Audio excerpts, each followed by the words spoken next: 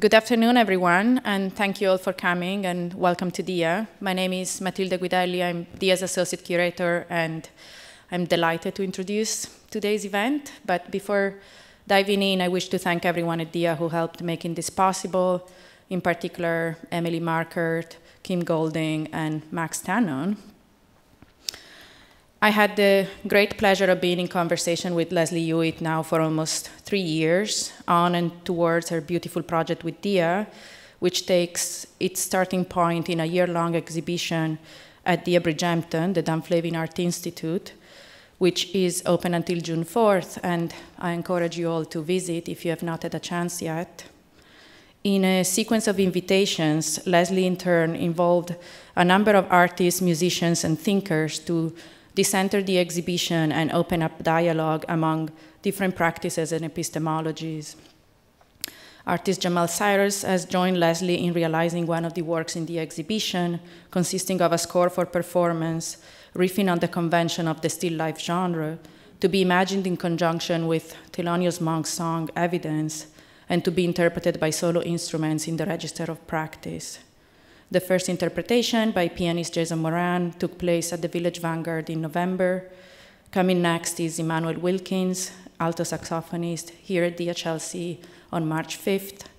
And finally, Rashida Bambray will interpret the score through movement and tambourine on Sunday, May 14th.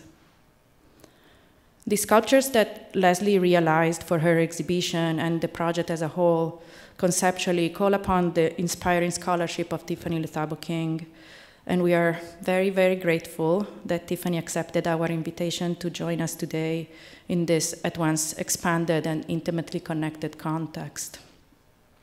Tiffany Lethabo King holds the Barbara and John Glynn Research Professorship in Democracy and Equity and is Associate Professor in the Women, Gender, and Sexuality Studies Department at the University of Virginia. Her influential book, The Black Shoals, Offshore Formations of Black and Native Studies, which came out in 2020 with Duke University Press, takes the shoal as a metaphor to theorize the coming together of Black and Native studies. Shoals are shifting sandbars formed and reformed by the interaction of land and sea, domains of the distinct in scholarship, with the oceanic space as a space for Black thought and land as a space for Native thought. Shoals are disruptive as they are unmappable. They slow down settler conquest and worldview. In fact, a cursory search in the dictionary defines them as sites of danger because of shipwrecks. As a meeting space to radically rethink where our boundaries are, the shoal shifts and moves, encouraging not to rest on historical accounts or resolutions. It is a space of radical connectivity that demands readiness. Tiffany's book is not only brilliant, but also beautifully written. Among its many contributions from a methodological standpoint, it redefines deconstruction. Tiffany's close reading of documents, techniques, and theories is close because it's always intimate, and the deconstruction is always collective. Alongside scholarship, poetry and visual arts are partners in her endeavor, and the networks that sustain her are also celebrated here. Today, Tiffany will present new research, followed by an exchange with Leslie and a Q&A session, and we warmly encourage your questions. So thank you so much, Tiffany, for being with us today, and without further ado, please join me in welcoming Tiffany Lethabo King.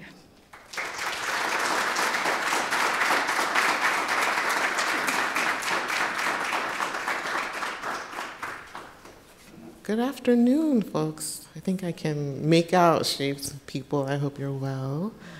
All right. Matilde, thank you so much for your introduction. It's always so interesting to hear how people experience the work. Thank you for the care you've shown it and for this invitation and the invitation to be in conversation and meet Leslie. Leslie, thank you for inviting me to be a thought partner in your Sunday matinee and your collective archiving process, the expansive sensorium you're creating. And it's particularly meaningful to me because I'm not sure if you know, but I think you contacted me a few weeks after my mother passed away, and I was really, really, really looking for another expressive mode. And so this invitation, particularly to work in this register of practice, is what I needed. I'm still trying things on, and so it's been incredibly meaningful and a healing balm to be engaged in these creative ceremonies with you. So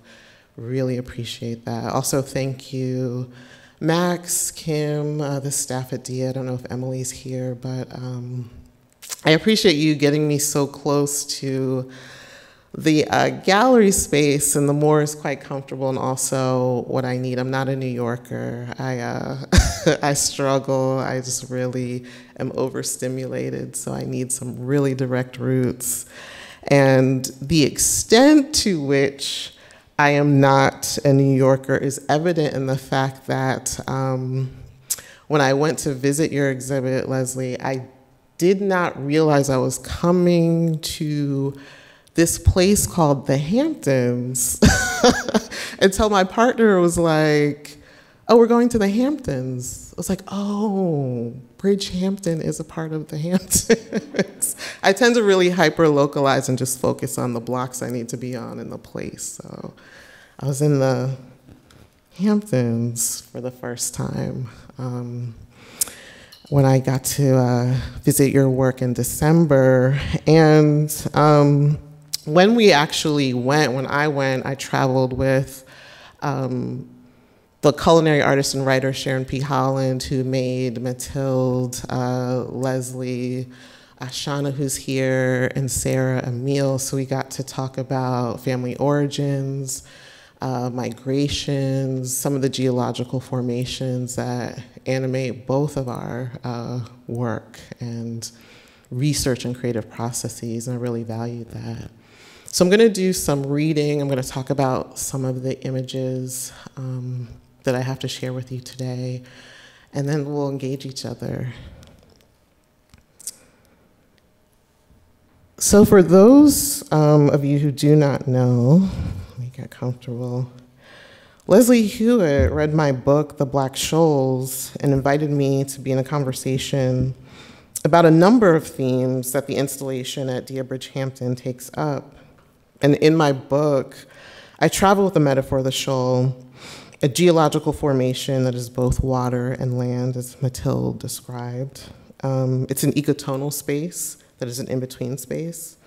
And a shoal is often experienced as a sandbar offshore, a coral reef that slows movement in the ocean. And so, as Leslie was talking about, ships often found shoals to be treacherous spaces. It could actually sink a ship, right? So spaces of danger and sometimes unknown sunken spaces in the ocean. And I primarily worked with this geological formation as a geography and metaphor that brings together the often sequestered native geographies of land and Black geographies of the ocean. And I talked about the shoal as a place where the ocean floor kisses the water. And for folks who are not familiar with my work, what I do, I think the core of my scholarly labor is to look for intimacy between Black and Indigenous people. And the kinds of intimacies that I tend to include historical revolutionary solidarities, romance, conflict, which also produces its own intimacy, conceptual and theoretical entanglements, methodological and artistic affinities, overlapping material and performative cultures, as well as imagined and hoped for Black and Indigenous alliances. Recently, I've taken on the role of co-director of the Black and Indigenous Feminist Futures Institute at UVA. At the Institute, we bring together Black and Indigenous scholars, artists, and cultural workers to build community with one another. We hold conversations, make art, eat, and talk about everything from sexuality, foodways, humor, land, ecologies, and more importantly, how to be in relationship with each other. As a scholar and now as one of many conveners and facilitators of Black feminist and Native feminist conversations, I and my colleagues struggle with representation, or perhaps developing a practice and politics of representation. Our issues with representation are admittedly structured by the need and desire for a certain level of legibility. We have, on the one hand, succumbed to the institutional demands of making a mark or an intervention in helping to build a subfield called Black and Indigenous Feminist Studies. And building a subfield requires events and programming and publications and funding, certificates and courses. And we've made ourselves distinct. We've made ourselves unique to a certain extent by commodifying our attempts to build the first Black and Indigenous Studies certificate program in the South. We actually will be teaching our first class, Black and Indigenous Studies, this spring at UVA. So to an extent, our institution building needs to be visible and measurable. And on the other hand, we also want to hold space for the Black and Indigenous feminist relationship building work that we do. So some of this relationship building work includes cultivating friendships and intimacies that the Academy does not make space for or actually actively sabotages. So we want some of our relationship building to evade visibility. So the aspects of this relational labor that emerge as ceremony, as care work, as holding secrets, some of the behind the scenes advocacy work and disrupting the rhythms and institutional flow of the university are things that we want to often elide or cover. So my colleagues and I share frustrations and straight up hot rage about the ways that the epistemic violence of the humanities, the social sciences, and the hard sciences extract from, pornotrope, and discipline Black and Indigenous communities. And we are keenly aware of scholars and disciplinary formations that attempt to prevent Black and Indigenous solidarity. And because of this epistemic and institutional violence, we struggle with representation, particularly visibility. But there are aspects of the relational work that we do at BFE that we do want to mark the presence of and yet conceal. And I want the ceremonial, the uncommodifiable, the sacred, the impulse to burn it all down at times, to remain out of sight but still have a force. In Leslie Hewitt's 4 sculptures, the score for a performance created with Jamal Cyrus housed at Bridgehampton, and her work and riffs on real time have resonated with me around themes of bringing absented things, like the residue of historical moments, into form. In her conversation with Eva Raspini, published by Osmos Books in 2018, Hewitt talked about how she came to her unique approach to sculpture and photography and image making. Remembering the death of her maternal grandmother, Hewitt talks about her impulse to visually record everything she thought she saw the first time she entered her grandmother's house after her transition. In conversation with Raspini, Hewitt recalls the following: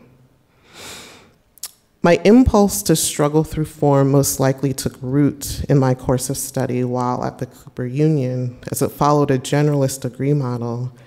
Image making, or if I may extend the phrase to image construction, conveys a physical or mental act of labor. That reminds me of a particular story from a much earlier age when I lost my maternal grandmother. I was with my mother when she found her. I was 7 years old and was forced to stay outside her house in the garden. Eventually, without ever seeing her body, I entered the house with a bizarre impulse to visually record everything I think I saw, as if I had a still and moving film camera. I had this intense sensation that nothing in her home would be the same, and my memory would be where her home would live. The objects, small and large, their spatial relationships to each other and to the architecture of each room became a memory image. The schism between a physical experience, my memory, and the new objecthood of photography all began a more complex relationship in my mind. To answer one part of your question, my impulse is to try to give form to such absences.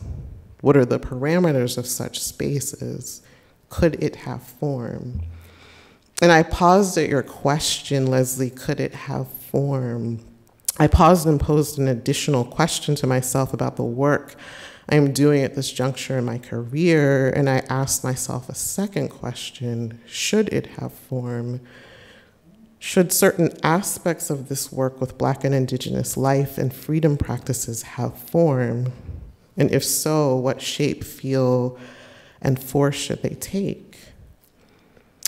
Later in your conversation with Raspini, you talk about legibility and different kinds of looking in relation to your work. In a portion of the conversation about riffs on real time, Raspini remarks upon the ways that you obscure some objects and determine what the viewer of your pieces can or cannot read within your photographs. And Hewitt responds this way: even in a space without obvious legibility, the desire for a clear answer doesn't fall away. There is something else in that space that holds you. You're still looking at something. What is that thing? What does it feel like? How does the photograph describe surface, time? Even if it's closed, the book has a material history. And this is what I appreciate. You say, there are other things we could pay attention to that put into context its relationship to significance. I understand that we have less patience for that kind of looking or that kind of experience. It requires more effort to stay committed.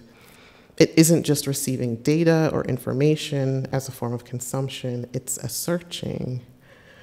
I'm definitely interested in giving a visual inscription, if you will, of that space. Hewitt's desire to keep people searching is what holds me in her response. The desire for lookers to pay attention to the other things that might provide context and significance. It's the honing of a patience, the cultivation of a kind of looking in an effort to stay committed. The way that Hewitt demands a reorientation to looking and perhaps knowing at the level of form is what compels me. It compels me to make shifts in my own orientation to her work. It also compels me to consider how I grapple with how to make something visible is in fact an epistemic and ethical question. And I want to deal explicitly with these representational, epistemic, and ethical questions at the level of form. I think about Hewitt's appeal for searching in lieu of a mere consumption as an epistemology. And searching can be an orientation toward a relationship, as well as a way of attending to and knowing another, a thing, or even yourself. It is an epistemology that I think I and my colleagues have named in different ways at the Institute. I certainly have tried to approach this epistemology through meditations and ruminations on the value of opacity in my own scholarship.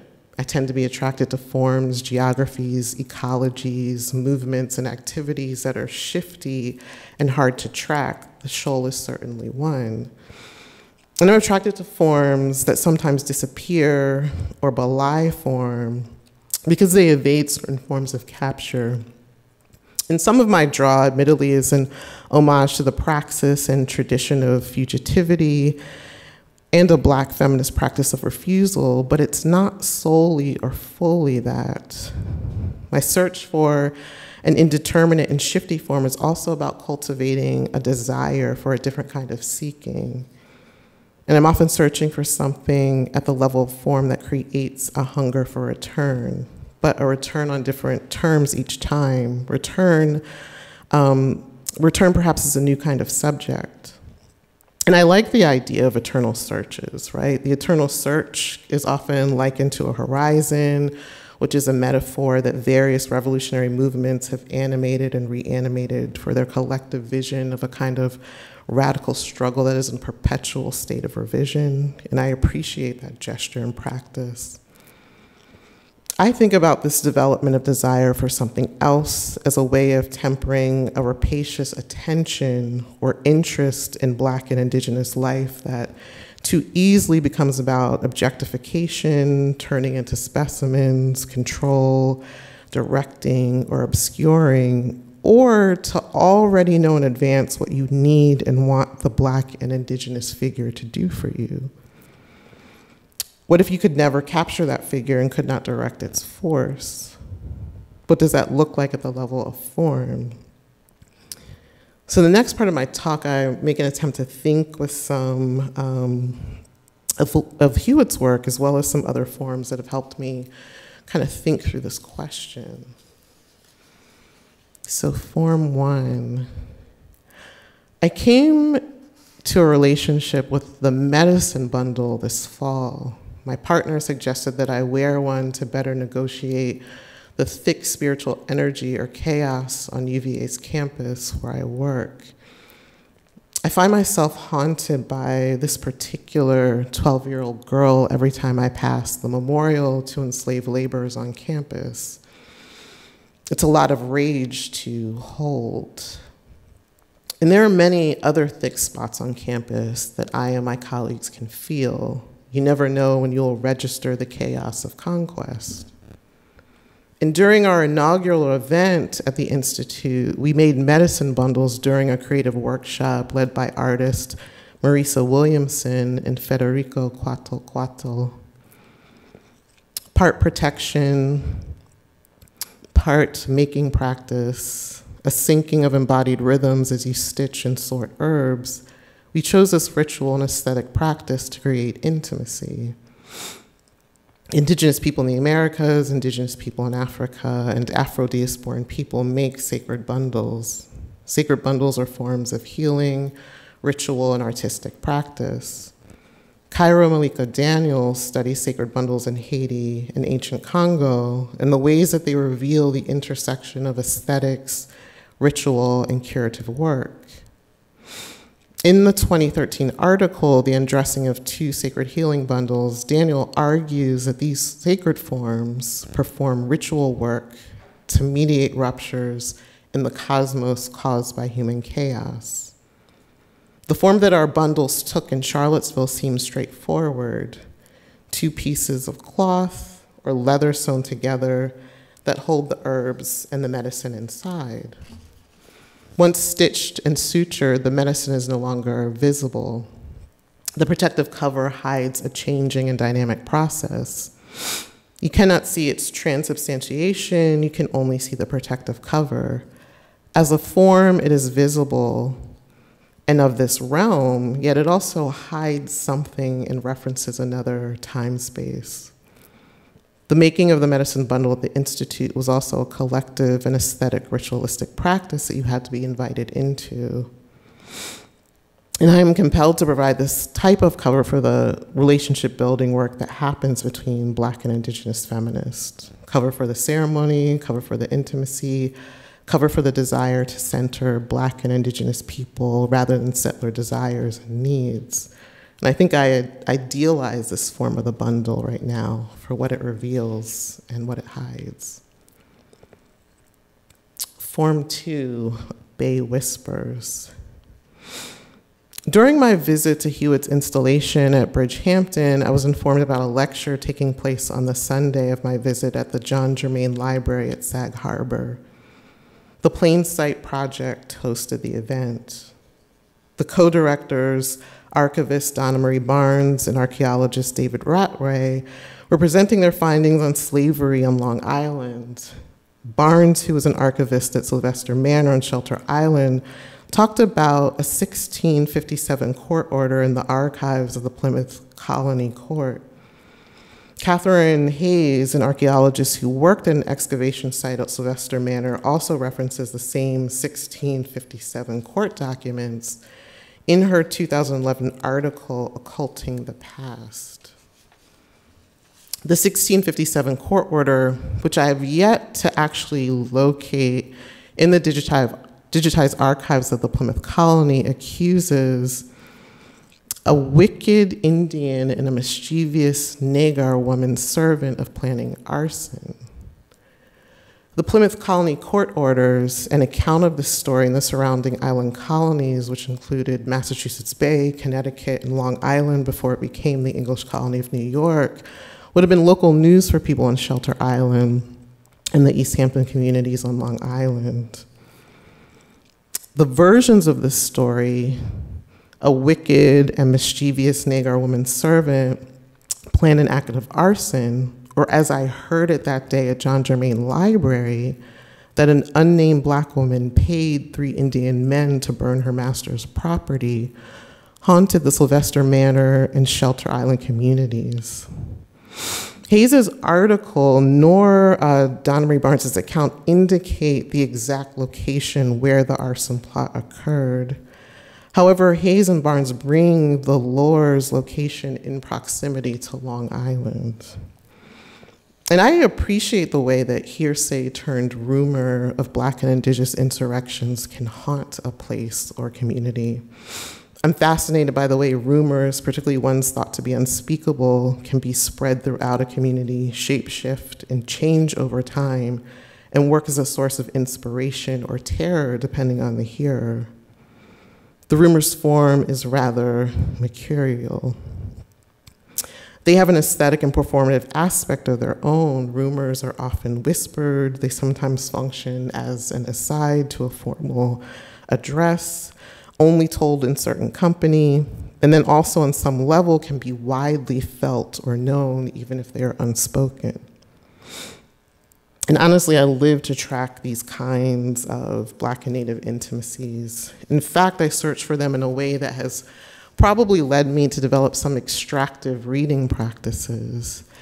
However, this impulse for certainty, proof, and extraction has been thwarted to some extent by the technology or the interface of the digital document themselves. My momentum has been slowed by the difficulties that I have had in locating the actual court order in the digital copies. And I've tried multiple search terms in the search bar.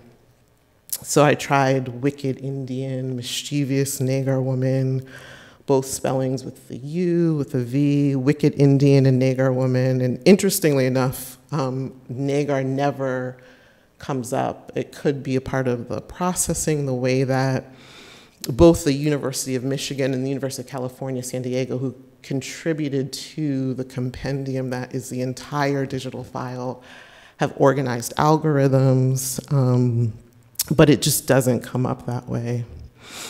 But as I've been stymied and slowed down in the search, I have had to become familiar with other things, other kinds of facts, data, and relationships.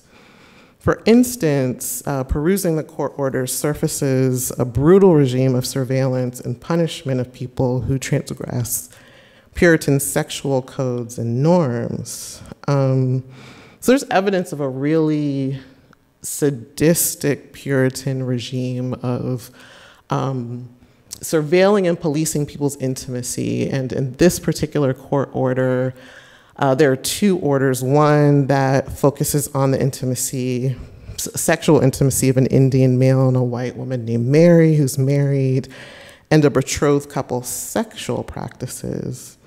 And so the punishment, particularly for Mary and Hinton, the Indian, are public whippings. Mary needs to actually wear a patch. If she's found without it, her face will be branded, right? So there's this particular order that I become aware of in 1657 when East Hampton is also conducting their own witch trials. And so some of these grisly revelations just made me consider the other kinds of questions that I needed to ask and what else I needed to become curious about. And it also pressed on my desire to find Black and Indigenous solidarity. And I wondered about, if I actually find the court document, what if it doesn't reveal what I desire or want? And a question that the scholar Sharon Holland posed to me is, what if you're reading Solidarity where there was perhaps just transaction at the moment. So this particular question is really important for me. I mean, can solidarity be transactional? And is transactional politics of exchange that can become solidarity? So these are really important political questions that I'm thinking about with my work. And right now, in my own process, I'm left with a trace that I have not been able to locate at the moment. This trace, the rumor that cannot be verified, slows the process of knowing.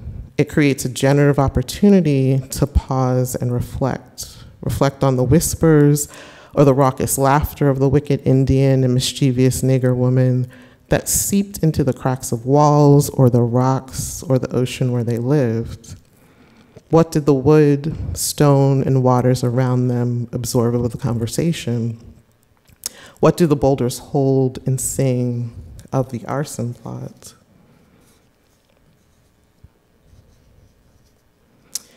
This wonder that the trace of the archive produces brings me back to Hewitt's sculptures and score at Dia.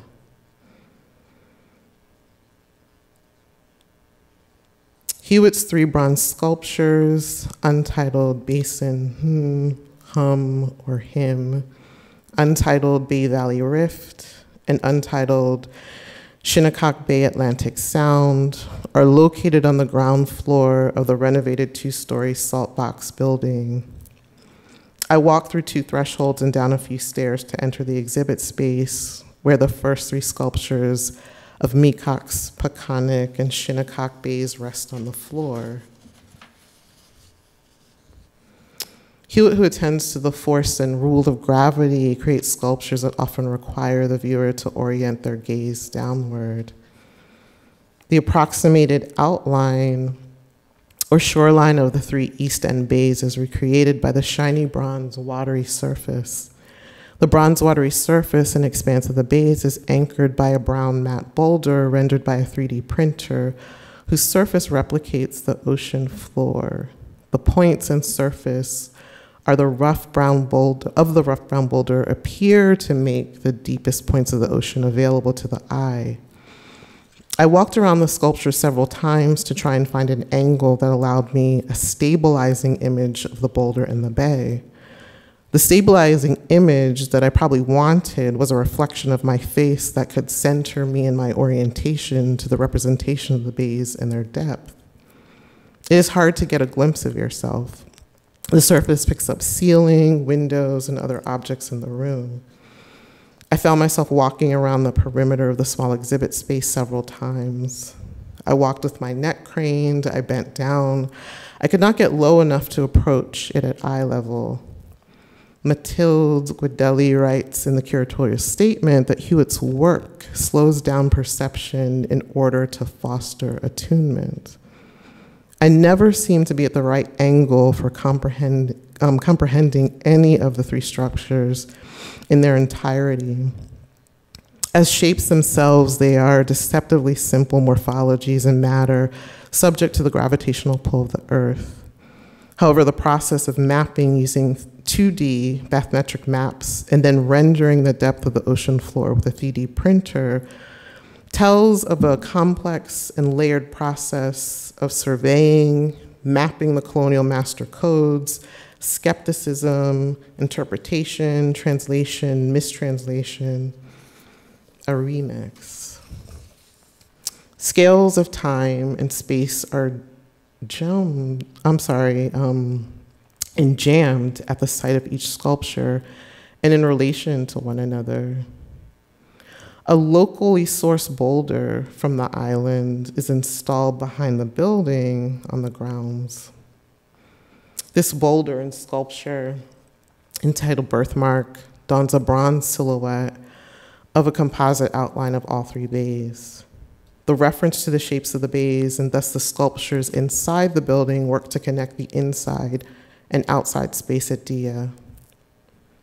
The locally sourced boulder pulls on the axes of the sculptures in the building, dispersing your attention omnidirectionally toward the ecology of the island where you stand, and back toward the succession of bronze sculptures that echo the actual bays and ocean that produced this boulder. The echoing effect of the sculptures functions as a kind of repetition with a difference that alters your perception of space-time. A new entangled ecology comes into formation that connects the locally sourced boulders' geological time and tectonic shifts to the technologies, maps, and temporalities that are reworked in the materiality of the bronze sculptures. Critics and scholars who have spent time with and written about Hewitt's work as a sculptor, photographer, film, and sound maker have called attention to themes of opacity in the case of Lisa Lee, and heterotemporality when thinking with Nana Adusei-Poco. In the book, Taking Stakes in the Unknown, Tracing Post-Black Art, Nana Adusei-Poco describes the way that Hewitt's composition and arrangements of her photography have been interpreted as sculpturally constructed. A part of this practice of sculptural construction is an elaborate process of layering. According to Adusei-Poco, Hewitt's practice of layering and riffs on real time inspires viewers to search for narrative or meaning between the objects and scenes depicted in the layers of images which are connected by the very fact that Hewitt has photographed them together. Adusei-Poco also attends specifically to the way Hewitt reorganizes time to interrupt the normative gaze through a deferral of the gaze and enjoyment of deceleration. The liberal subject's notion of self bound to time and reflection are slowed, if not disrupted. I could not see myself and anchor the multiple meanings of the sculptures within the time space of my own human scale. Hewitt's spatial arrangements, repetitions, layering, and soundscapes create new relationships and associations that, in Adusei-Poco's words, open up the notion of time and transposes the past, present, and future. Because Hewitt is also an activator of space through architectural interventions and practices of collective archiving as performed in the 2019 Reading Room series, it is possible to experience the compression, expansion, and overlays of palimpsestic time when in the presence of her work. I experienced the reverberations of heterotemporality that worked against the grain of colonial clock time through Hewitt's and Cyrus's collaboration to make the sonic echoes of the site and region audible to the human ear. The score that Hewitt and Cyrus created comes into being in a relationship to the residue of the sound waves produced by the Black First Baptist congregation that occupied the building from 1923 to 1981. And these are photos I took of the material culture that was left to Dan Flavin.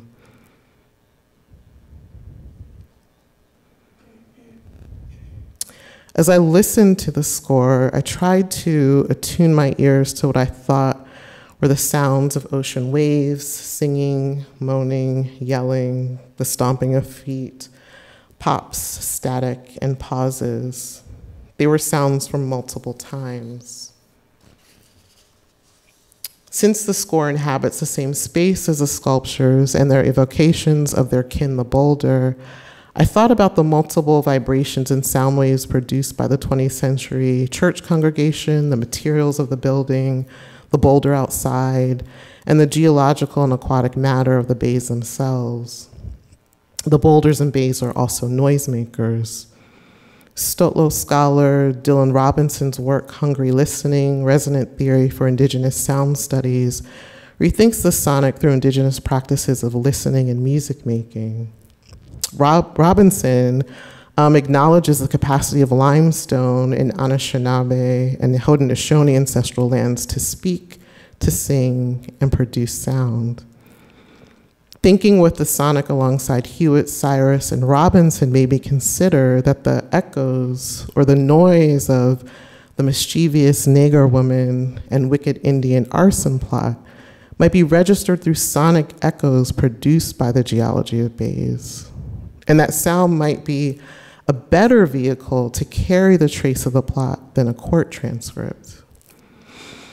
Might the echo of the whispers over geological time create the kinds of sound waves that produce us as subjects oriented toward wonder, curiosity, and desire? Black and Indigenous intimacies at times might be better registered in the form of centuries-old sound waves, rumors, and haunts that change shape and tenor over time.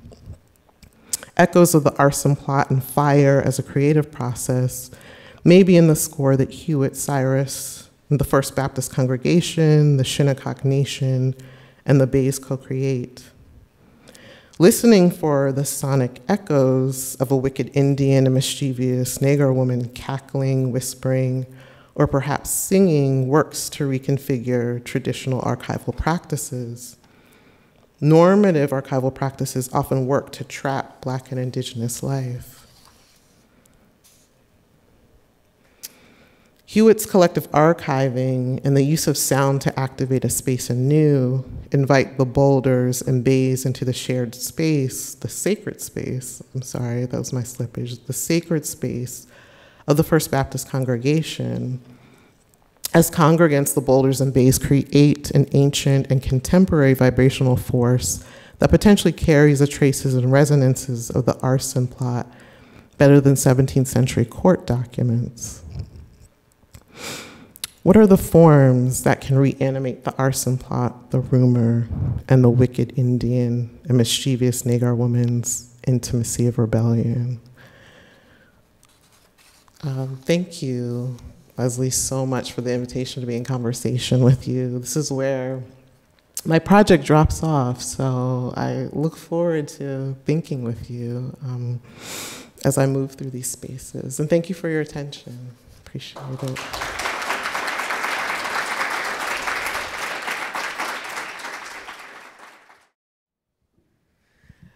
Thank you, Tiffany. Thank you so much for agreeing to speak in this context, to be interdisciplinary with me, and to hold space together here. So thank you. I've enjoyed it. I've never engaged in a process like this as an artist. So, yeah, no, I should give some background because I often, when I start a new project, I need a grounding. And that could come obviously from visiting the site and having a relationship to a location. But I often look for scholarly writing that helps within the Black radical tradition to give language, to discursive language. I really respond heavily to that. I think it helps me imagine. It gives, it concretizes in ways that are not physical, but it still concretizes. And it shows a continuum. And so reading the Black Shoals really made, it like filled so many gaps for me. And when it comes to location, especially in Long Island, because of the, I'd like to say the perceived entanglement of Blackness and indigeneity that I'm someone who's from New York. I grew up in the area, not the area of Bridgehampton, but in within Long Island and in Queens. There was always a haunting for me of that there's something there, either in looking at cemeteries, which we talked a little bit about, or the naming of certain locations, certain churches. So there was always, at least to me, a draw. And the confluence of the invitation from Dia, spending more time literally in the area, and encountering your research really gave me a great deal of courage to move in ways that I think are extremely abstract and perhaps opaque, but that there's I want to say an eroticism there. There's a connection, there's a call, there's a discursiveness. There's also a critique and a mode of refusal. And reading your text really helped me find a grounding and to create a clearing, if to use a lot of a lot of spatial terms here, in the site of the installation. So I wanted to, I guess the form I should say is we're gonna be in a little conversation, and then we're gonna open it up to others who may have more questions about your presentation as well. But something that I think came up in your talk now, that's definitely in your book, is I think a desire to think about the shoal as a disrupting methodology. And you call it shoaling in the book. And I'm curious to hear you expand on that a little bit more and how it's still playing out in this new research as well. No, thank you. And I truly feel that you're a friend of mine, that we've been thinking about some of the same things without, well, certainly on my end, knowing about your work, but your ability, as Aduse Poco so eloquently describes in her own book, to slow down perception and have people reattune themselves to something is actually an important kind of methodological strategy to me. Like, that's why I valued the shoal so much. It disrupted a particular tradition or a pattern that I saw in the humanities and social sciences to capture and sequester Black and Indigenous life, to reroute it through a particular white settler tradition that didn't have at its heart the questions that were animating Black and Indigenous studies as fields, right? And kind of prevented the fields from coming together. So it was exactly this slowing process,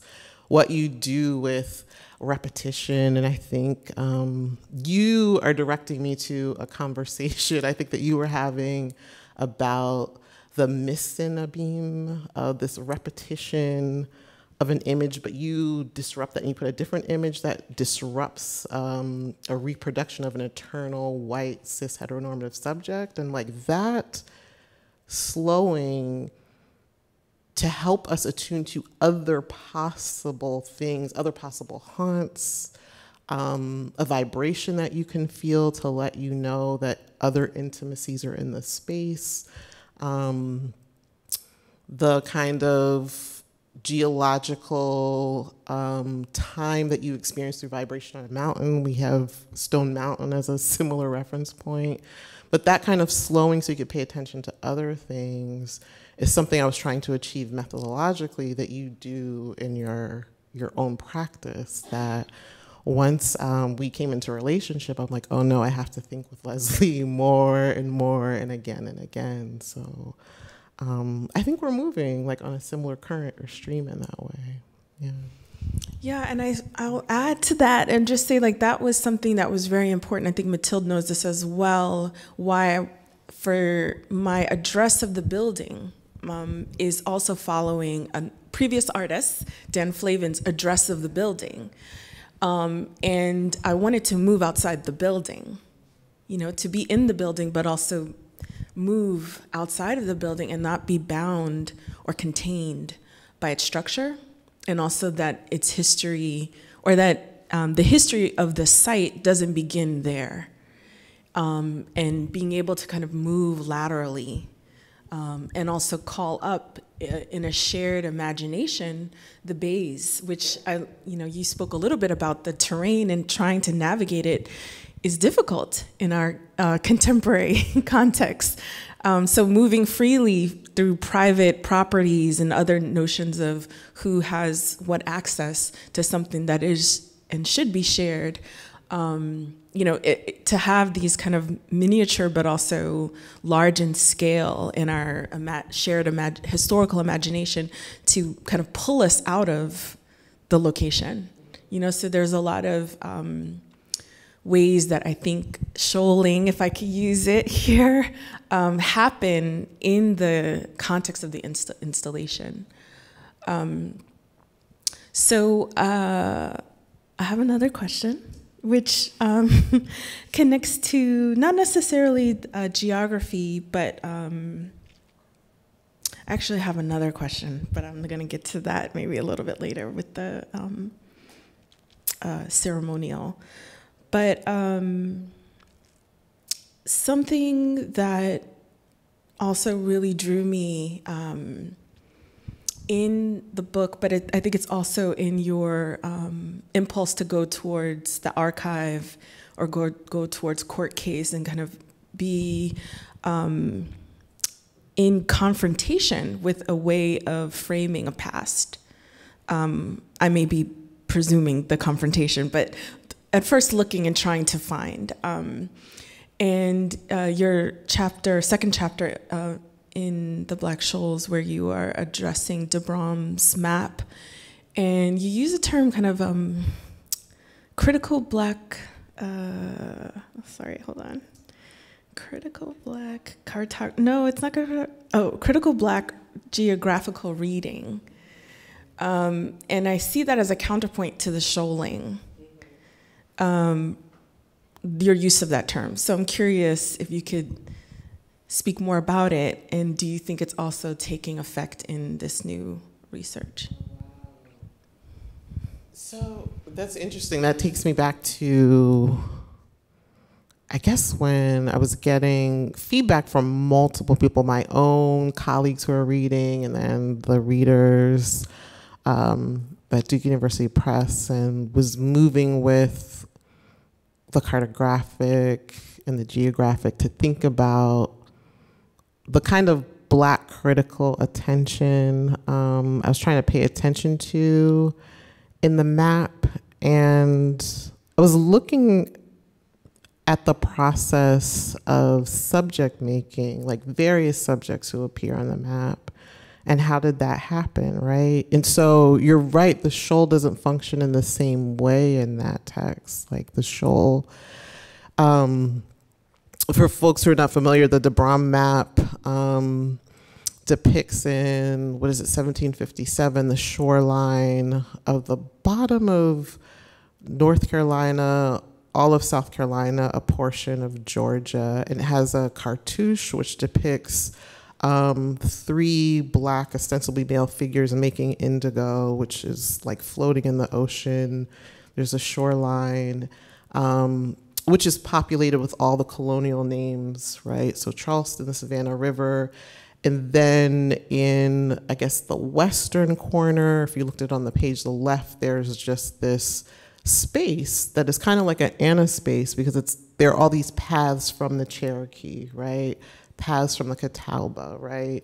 So this space of indigeneity that is not a real space, but a space to flee, that doesn't have the same kind of markers of human civilization. And so that part of the human, the settler, the white colonial settler of the 18th century becomes the shoal, or like the mediating space that has to protect whiteness from the chaos of the Anna space of the Indian or the Cherokee, and then the watery kind of oceanic space of the Black figures who are making indigo, right? So in that sense, the shoal is a space of violence, right? But it is a buffering kind of space. So it is an ecotonal space between certain forms that are marked as chaos, non-human, other than human, and it is a kind of middle space, right? So the Black critical geographic or cartographical tradition, its critical read was the violence of subject making that is happening in this in-between space of the shoal that I was trying to pay attention to, right? Because shoals can work in multiple ways, right? They're not always these spaces of ideal intimacy or interaction. So, and I also had to develop some other kinds of skill sets to read these bathymetric maps that you often bring into your own work with the bays, right? They have their own kind of coding systems and language systems and rules that you have to read with and against, right? So it was in that kind of critical Black geographic reading practice, developing that skill set to render something, re-render it, question it, rethink it. So I think that's what I was trying to work out in that chapter. I love that chapter. I read it. Yeah, it's spooky. Every other day. Weird, haunty things in it. Yeah. No, it's really, really good. And I think on so many levels, but I think maybe as a visual, as an artist who works in this liminal space between sculpture and photography, I see so many parallels. We're talking about different things, obviously, but there's something in that process of mediation or transformation that I rest my work in, and that it is this moment of formulation, but it's formulating in my mind in community. So it's the resist in my work is not to have a finished object in and of itself that a viewer looks or gazes upon, but it's asking for a criticality or kind of resurfacing or asking for a kind of question to be formed. So that chapter, I love it. It's just so rich.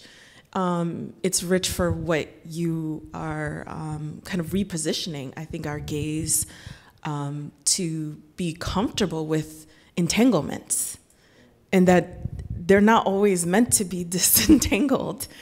And if I could, be concise for a moment, I feel like reading the Black Shoals is being in that space constantly. And how it changes our perception. Yeah. No, thank you for that. And also, you helped me think about that particular place of the shoal that is made. It's a place that you're trying to configure this white settler human between land, wilderness, and the ocean, right? Marked as native and indigenous, but it's unstable, right? It's a place that has failed, right? And you continue to try to engage this process of violence. And it's an anxious space that's never complete. So that incompletion and that failure is also a place that I'm deeply attracted to as well, right? Like, what are the processes that are trying to come into form that can't? Because of a number of things, like Black and Indigenous resistance, right, to this stabilized subject, but other things like technology or my own lack of particular kind of digital literacy skills. Like, I have to go back and spend time with Black women historians in particular, Black feminist historians specifically, who work with digital archives. Excuse me. And just talk about the ways that the digital has reconfigured the archive that we generally have thought about as something you go and visit, right? And there are all these new reading strategies, right, that sometimes fail, that we have to confront or contend with, too. Mm-hmm. The last question, I think, before maybe we open it up, and you don't have to answer in detail, but I loved the medicine form, or thinking about medicinal practices as it relates to touch, and also closeness and proximity and intimacy. Like, you showed an image where it was placed on something, but ultimately it's meant to be in close proximity with your body. Yeah, I'm just curious to know a little bit more about how that, and that was your form one. Do you see that? Because I guess I have an affinity to that. I mean, I think as an artist, ultimately, this thinking about balms and thinking about, I guess, the kind of, maybe we call it an aesthetic or a sublime, like searching for some other quality that comes through the experience of making art. I don't know if that's always akin to viewing art, but definitely in the making. And you can never really give a voice to it, I'd like to say, but just seeing you kind of point to that, and the beauty of seeing it also in line with the bays and with the sculpture, or my sculptural act, is really, really intriguing. And I'm curious how that comes into your writing practice or thinking critically. Like, not that that isn't in and of itself that, but in my mind, it goes into thinking about ways of knowing that you just generously, I think, in your writing bring into the academic space. So other ways of knowing. Yeah. No, thank you for thinking about it in that way. I know that that form comes about, the medicine bundle, due in part just to necessity. Like, I don't know, you said that you've been to UVA, to that particular space, the academical grounds in Charlottesville. I don't know if other people have experienced it, but it is a really, really heavy space for me. And so similarly it was for Casey Jernigan and Sonia Alcanini, who are the co-directors as well, who are indigenous scholars and anthropologists who work in a building called Brooks Hall that they are sure has the holds the bones and remains of enslaved people, right? So it's something that they have to encounter and be in a space of mourning and ceremony about all the time. And we're like, we need the particular kind of resources and protection. So yes, we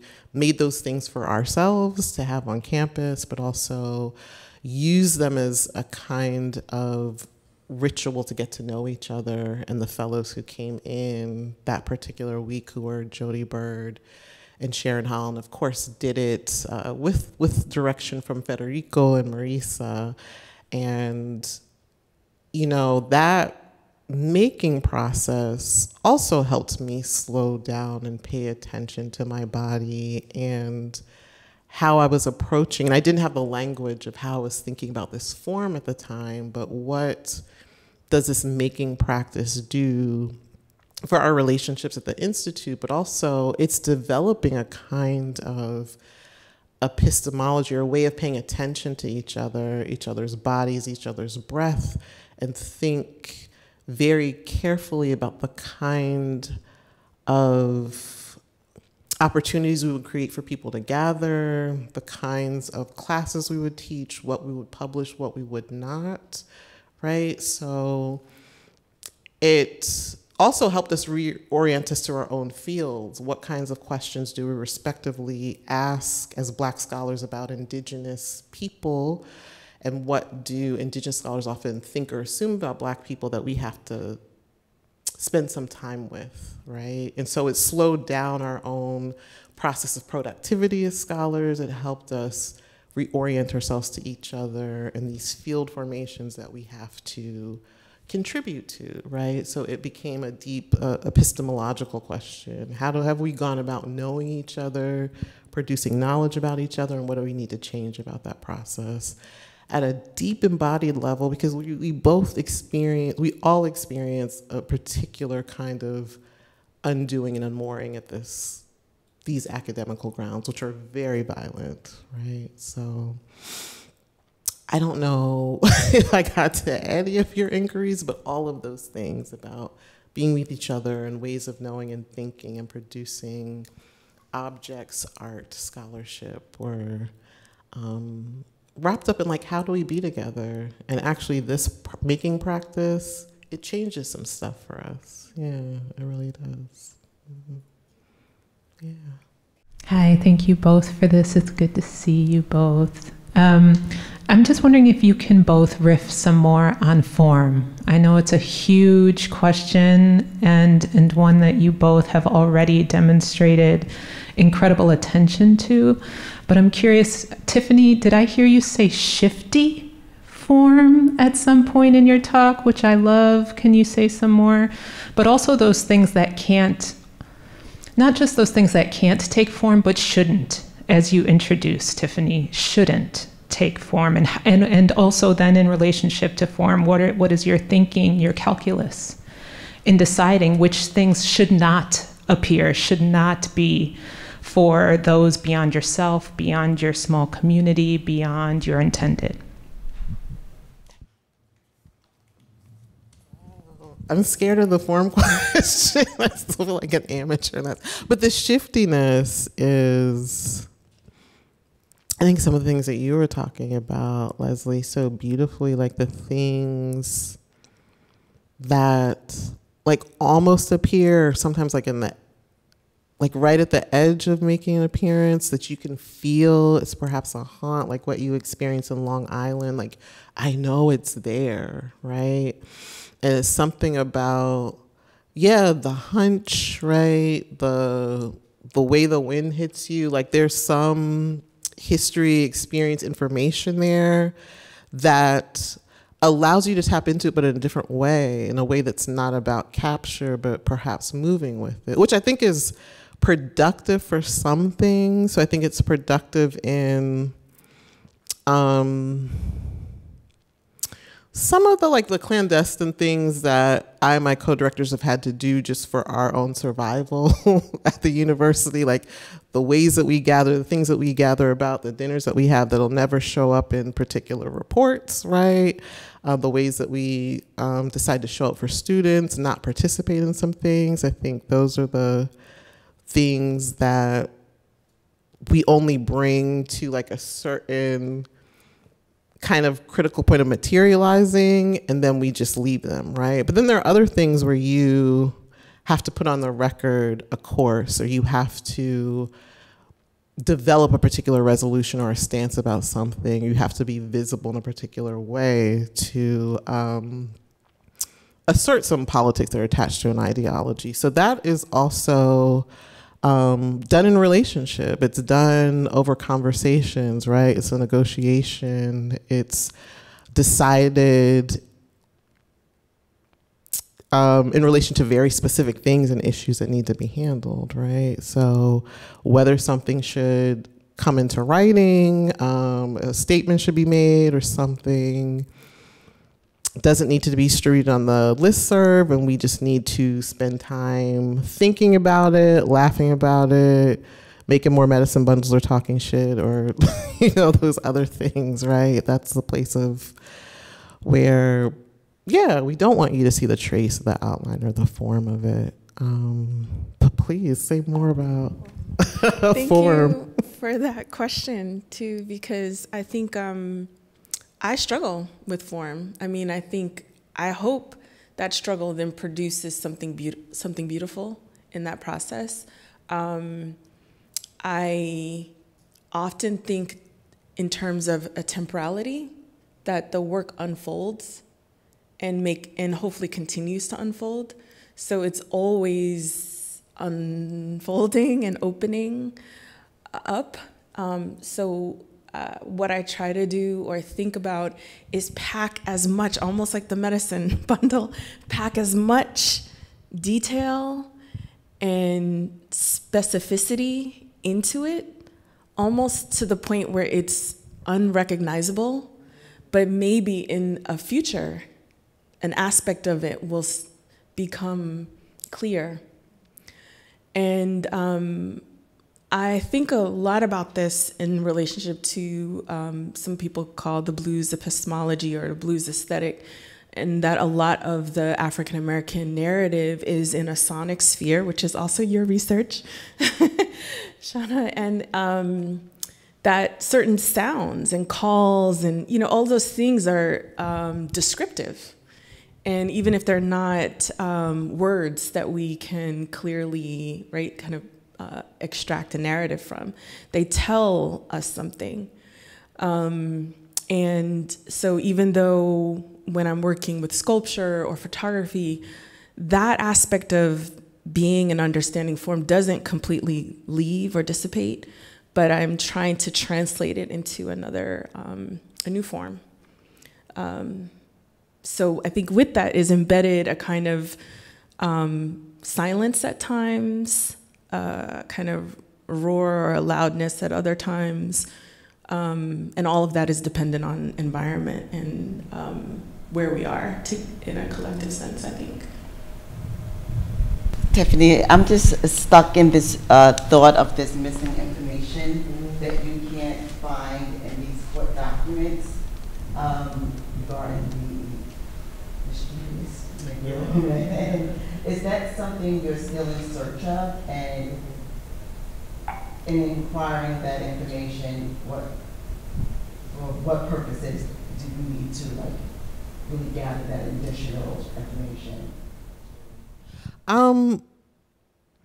I feel like certainly Catherine Hayes and Donna Marie Barnes probably put their finger on that document. I was just trying to explain where I am in the process, and that I have not yet located the exact page, even though I'm given a page by Catherine Hayes that it should be on 180, but when I go there in the digitized version, which the pagination might be off for some reason, just the way they processed it and digitized it, like when you go even search for page 180, it's not there. So I literally could ask both of them via email tomorrow, and they could probably be like, well, actually, this is how you do it. But I just got caught up in like my own failure, and I was like, well, what's generative about that? And that, oh, I didn't know that this 1657 witch trial was going on in East Hampton, and I didn't know that all of these people were literally being brutalized and disfigured for their own, particularly practices of intimacy that went against these puritanical codes. And I'm like, oh, there are all these other things that I could also know. And that's what struck me in your conversation with Eva, right? It's like, well, no, there are these other things too that I want you to consider. This place is jam-packed with all of these questions. And it was challenging me on my impulse to find my idealized version of what Black and Indigenous solidarity should look like. And then it surfaced all these questions around my desire for that. And so that question that I think Sharon Holland was asking about, well, what if it's just transactional? And like it was just a thing for that moment. And like, what are you investing in this moment? So it just helped me kind of move out and think about what my own desires were. But I feel like I will actually be able to find the document. But I just wanted to pause and think about how I was approaching it, right? Thinking about what I wanted to know, when I wanted to know, what I wanted to look like, which I think is something we're trying to do at the Institute with like thinking about how to approach Black and Indigenous studies. Like what investments do you come to it with? So yeah, so like that's where I am in the process, and that's what it was kind of bringing up for me. Yeah, thank you. Thank you, Matilda. Thank you so much. This has been really quite, there's a lot to think about. You've put so much out there. One thing I just wondered if you could expand a little bit on, and I think it was already asked, is this question of what is not to be visualized? Or what, I suppose it's maybe two-part of what can't be visualized, and therefore it shouldn't be visualized. But I wonder if you could expand a little bit more on that topic. Maybe I'll be more specific about this particular project. I think there are just things that we don't know, right, about the location that were not archived, but it didn't mean that those things didn't happen. And how do you leave space for that unknowable, knowable? And I find that to be very palpable in the site of the Dia Bridgehampton, partly because of all of the details of the past that are left in the architecture of the building. Also Flavin's reinterpretation of, I mean, it was also a firehouse. We didn't talk about that, but even the arson thing was making my brain swirl a little bit with that. But, you know, there's a constant reminder of things that are not in your present tense, or not a part of the present tense. And they can't be. And I think this notion of immediacy is something I think very much of our shared contemporary consciousness, and the kind of acceleration of imagery and information that we can't possibly even process, but we still have this expectation of it. So I think for me, structurally, I'm always interested in creating a clearing, number one, like how to create more space, even space that we isn't clearly defined by, I said this earlier, but architectonic logics or even spatial logics of where something ends and where something begins. And to me, being that porous hopefully sets up a kind of echo where it sets a new or another way to position yourself. And that then includes things that aren't pictured or aren't described explicitly, but you have an awareness, almost like your peripheral vision, right? We don't utilize it in the same way as our direct vision, but we need it to have a sense of space, spatiality, atmosphere.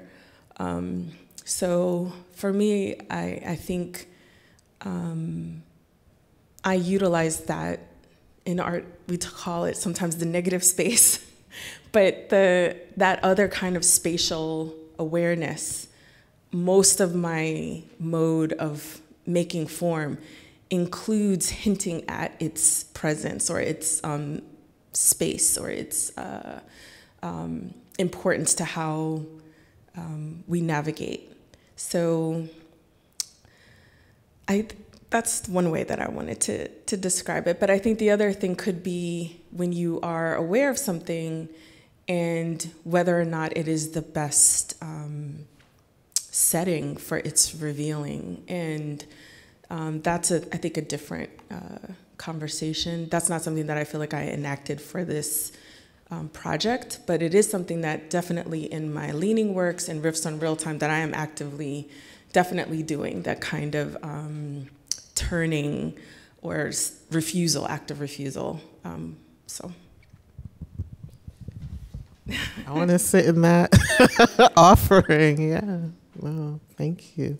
I'm going to thank Leslie and thank Tiffany so much for your time, generosity, attentiveness, and thinking through form with us. Shana kind of got to the core of a question I wanted to ask similarly.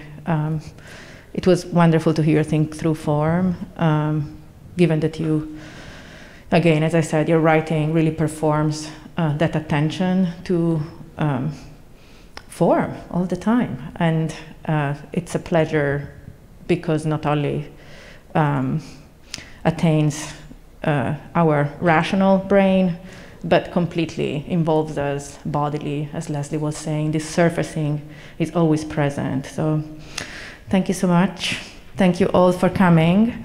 And yeah.